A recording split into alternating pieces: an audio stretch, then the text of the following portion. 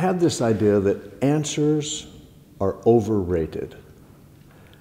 It doesn't mean we can't seek answers, but when we get an answer, it should really spark another question, because life exists within the questions. And I spend a lot of my time also looking for answers and seeking and trying to find just the right answer, until you realize that a lot of the people running around the world telling you, I have all the answers, they're the people who really don't have the answers.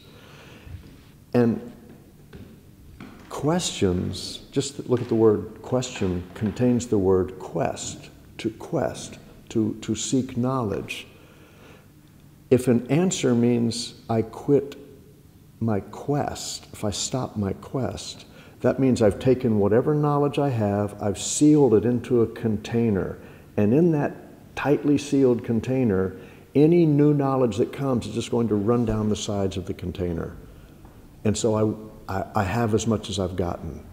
So we need to remain open and keep questioning and wondering, and so I encourage students to question things and ask why, and to come up with their own answers as to why they do something.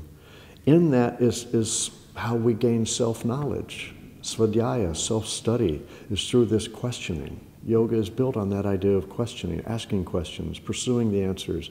And what's an answer for me might not be for you. Mm-hmm.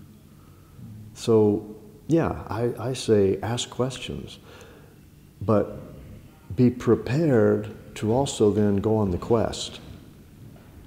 Because it doesn't mean just you have the question and don't do anything. The question means it creates some kind of an action, and maybe you do pursue, is it an answer, or you're pursuing more knowledge, more information, more depth. But answer doesn't mean the end. An answer is part of a bigger picture. An answer is one piece of a big puzzle to the bigger picture.